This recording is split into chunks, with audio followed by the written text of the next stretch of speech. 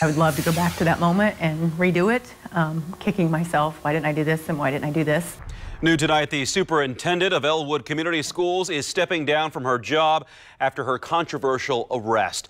Casey Smitherman captured attention across the country last week. She was charged with insurance fraud after she used her own plan to get medical treatment for a 15-year-old student. The Elwood School Board accepted Smitherman's resignation tonight.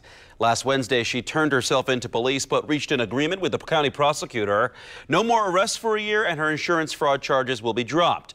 According to court documents, Smitherman falsified a student's name at a medical center. She spoke exclusively to RTV6 on the day of her arrest.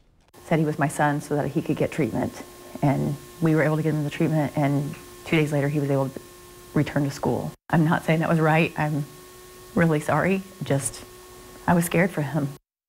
Smitherman was back at work the day after her arrest, and the school board supported her return. It's not clear why she resigned. For now, Smitherman's deputy will serve as the interim superintendent.